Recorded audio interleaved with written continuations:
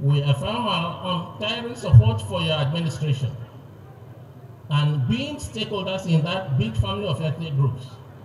We will continue to uphold collaboration as a veritable unifying force that will drive the interests of all sections of the state. Your Excellency, you have touched the lives of Kalabari people like no other. I assure you that your footprint in Kalabari land will remain indelible for generations to come. It is our prayer that God Almighty will continue to guide and protect you through your political journey towards 2023 and the years ahead. Thank you very much, ladies and gentlemen.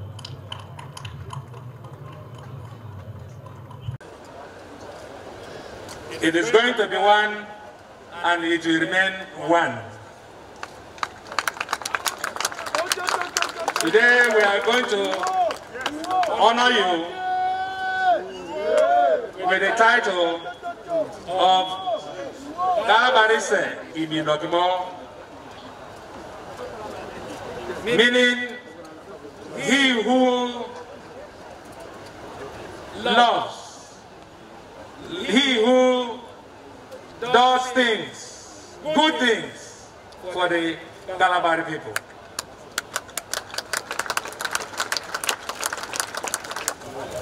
I'm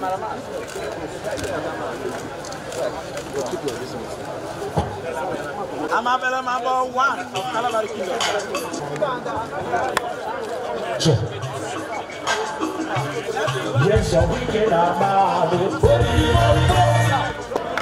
But let me tell you also one thing you may not be happy. I thought today, as you are receiving me, I'll be received with my deputy governor.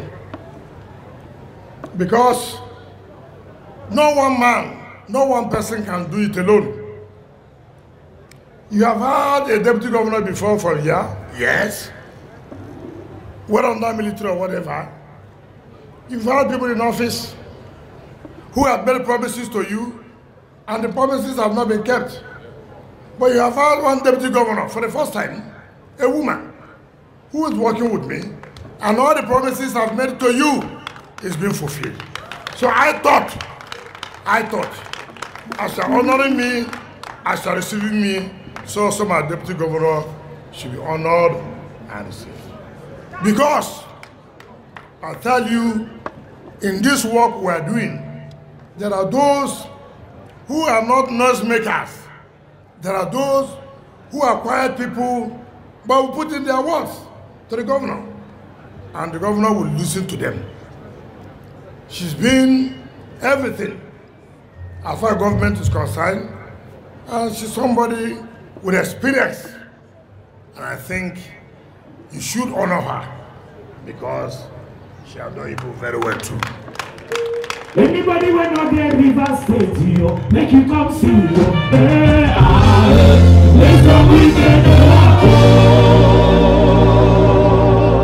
So all I have done and will do for you people is also because she will be a very loyal deputy governor, a very submissive deputy governor, not an ambitious deputy governor. Yes, so we can So, but I want to believe that because governorship is one, government house is one, this honor you are giving to me also includes her. Maybe in your time you would dress her in your own traditional way. You know, people have your own way of you are doing your own women. Maybe don't want to do it with me as a man. Maybe I suspect that. But I think that you have also honored that way. Now, my brothers and sisters, let me commend all those, first of all, let me commend their traditional rulers, particularly the Honorable of Abonima. If you know me, anybody who knows me, know too well. I don't come to the public and say what I don't mean. Anything I tell you is what is in my mind. If you are somebody who has nothing to help your people, contribution, I will tell them. This Yamana boy you are seeing here, I want to tell you, I respect him a lot. I do. When promises were made to make Amanabo of Abonima for slot, which was not made. When we came here for campaign, I went to his house and I told him, look, yes, I'm a politician because I'm going to run under a political party. But let me tell you, I'm not going to speak as a politician. I'm going to speak as a Rivers man who says what he wants to do, who means well for his people. And as I come, and as I win election, I will recognize the stool of our Honorable of Abonima to be first class. And I did it.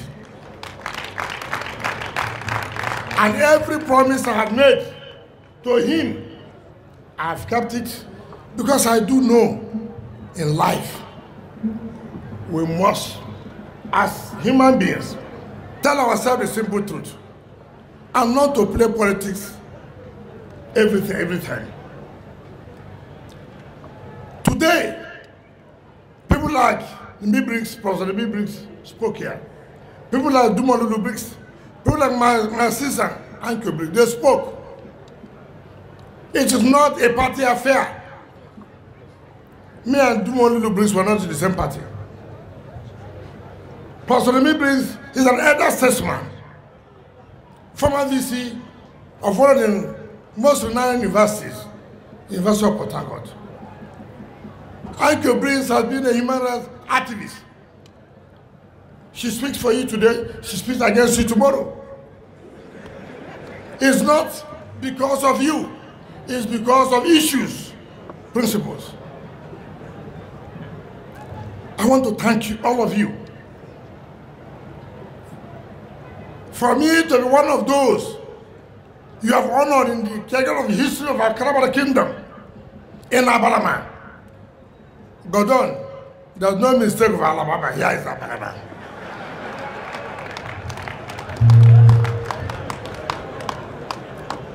Here is Abalama.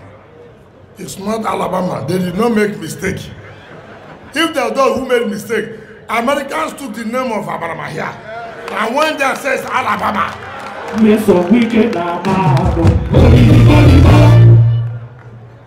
so I thank all of you. When I came here for campaign, and that is why I believe the problem we have in this country is for all of us, traditional rulers, youths, women. You have allowed politicians and businessmen to tell you lies up and down. They tell you I'm from Kalabari, I'm from Ikwere, I'm from Ogoni, I'm from Ebaye, I'm from Okrika, I'm from here, I'm from that. Tell you things that will sway you. And at the end of the day, nobody, none of you have ever asked questions. Today, I want to tell all of you, I commend totally why we initiated the Kalabari Road.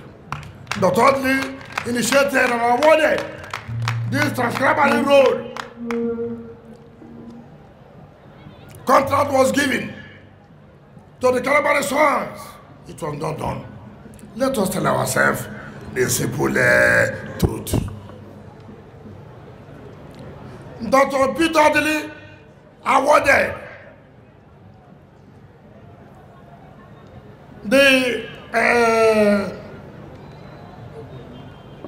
hold on, this Abonima Ring Road. It was Dr. Peter Adili.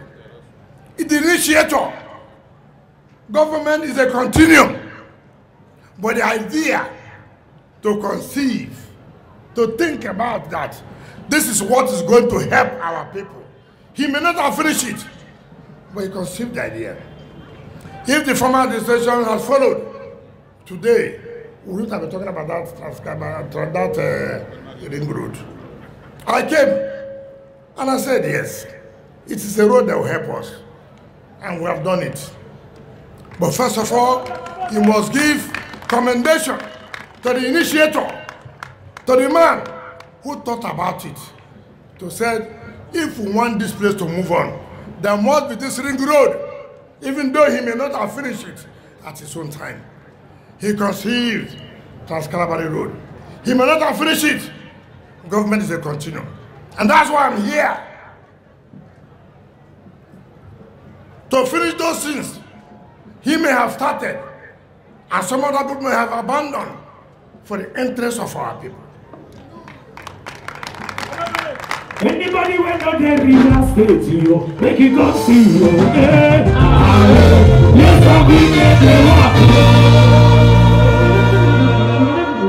So for me, it is not me. It is the man who conceived that idea. It is the man who thought about it. But this period could not allow him to finish it. And now we have the opportunity.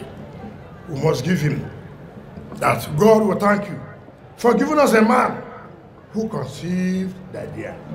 For giving us a man who thought about this. And again, for giving us a man who has come to complete it. That is what governance is all about. And that's the way I think government should be. All of you here, you sat here.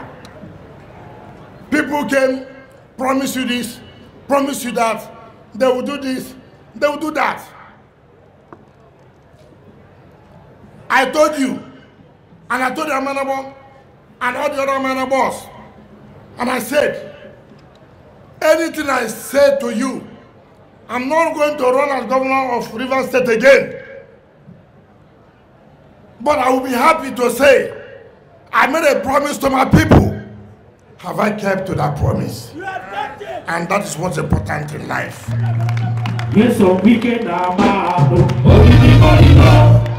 When I came, the Obonomo Bridge was awarded by Amechi, my predecessor. But for the 8 years was not completed. When the Secretary to Government came to me, he was not Secretary to Government then. My friend, Dr. Tommy Danagugu, he came to me. I said, look, in 100 days, we must complete it. And we did it.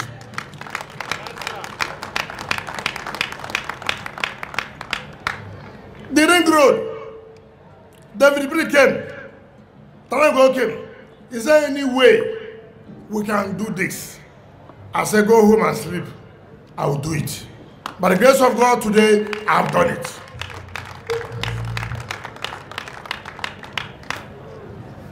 People talk about, you see, all of you here, you will change tomorrow. Anybody who is in any government, and you cannot come home and tell their people, I'm a member of this government. I belong to Buhari's administration. There's nothing wrong in you belonging to Buhari's administration. What is wrong is you not bringing dividend of democracy from Buhari's administration to your people. I cannot serve a government that will not remember my people.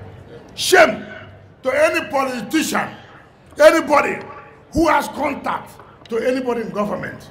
I cannot bring anything to your people. Shame. What did I say? Shame. Say it again. Shame. Say it again. Shame. Again or again. I feel happy. I'm living as the governor of the state. I tell my wife, I feel honored. I did not embarrass you and my children. I told you I will do this. And let the people of Kalabari ask me, have you done it? I will not come here to campaign for PDP for 2023 election. If everything I have promised to the people of Kalabari, and I did not do it, I will not be here. I won't come. I want to tell you today, as politicians, you told us this. Have you done it? My deputy governor was showing me Obama School, Harrison. She showed me the Bacana School, Tombia. I said, how do you see it? It's a beautiful. I have done it. Let me tell you. Listen to me. Let me tell all of you. I'm not here to curry favor. Whatever God said anybody will be, will be. Do you understand me? I said, what is Kalabari? No amount of gang up, not one, can make PDP to provide somebody who will want to run an election for interest of some big men, but not for Nigerians. It will not work.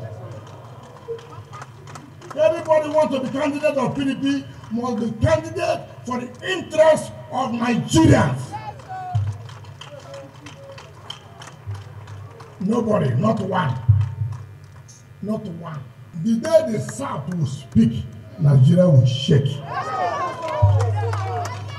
Let me tell all of you, nobody should be afraid. Not one. We believe in the unity of this country. I will maintain the unity of this country. But nobody can threaten us. Nobody should threaten us. We believe in the unity of Nigeria, and the unity of Nigeria will continue. But what I'm trying to tell you, as intelligent people, as people who are knowledgeable, you must know how to put yourself together. That is what's the point. And two, unity is key. Unity is what? Key. You want to keep your house in order. When you keep your house in order, you have an opportunity to be anything. But anybody who wants to be governor must show capacity that he wants to be what? Governor.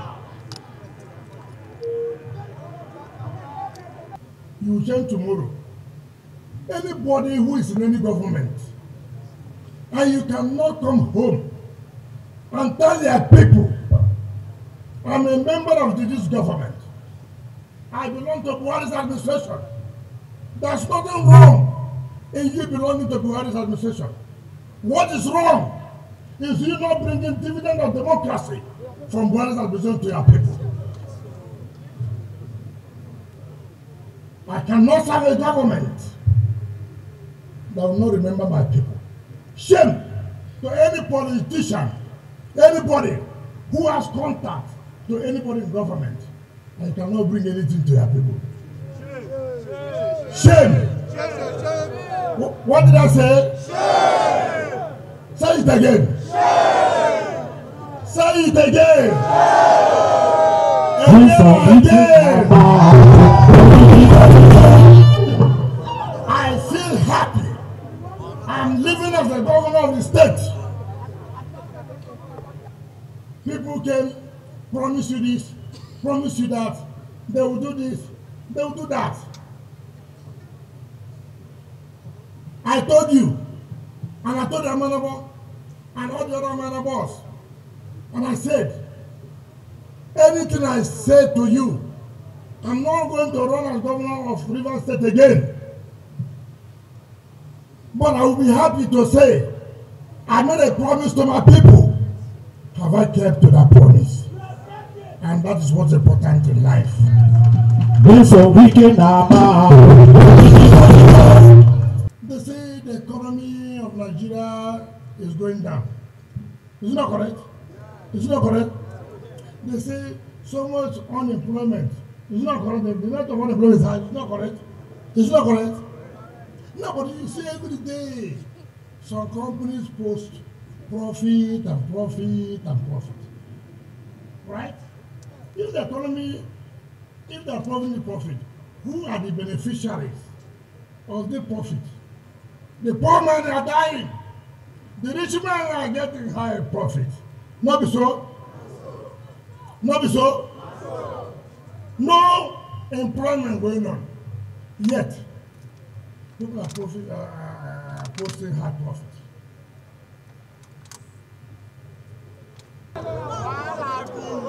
So, I told the contractor, I will give you additional 2 months. Therefore, we are not expecting the job to be completed by May. We are expecting the job to be completed by June, July, August. Because of the kidnap, all of you, you know them. You know them. I don't understand. You say this is a problem to Kalabari people. And someone has come to solve problem. And you are sabotaging it. Is that life? That's not fair. That's not fair. For me, any promise, the thing I want to tell you, there are 2 jobs remaining about KNC, right? I hereby cancel the contract. Now, I've cancelled it because I see politics, the man does not want to come. Then the one of Marywood, let me tell you, the contractor by next week will give an additional fund to make sure that it finishes Marywood secondary school. Every other, the only thing I'm warning you people here, the only thing that is in my blood here now is Kalabari. And there's one money I'm looking for. If that money comes, I've told the Ministry of Works to speak with the contractor and look at the cost for the second phase. No, listen. You know, before you carry story, you say, I promise you I will do the second phase. I said, look at the cost. If the cost is what I can carry, let me tell you, my brother, I will pay it 100%. Yes, I'm weekend now. Any contractor coming has no problem. Let you know I finish it. Thank you, sir. Do you understand what I'm saying? Because God gives you opportunity.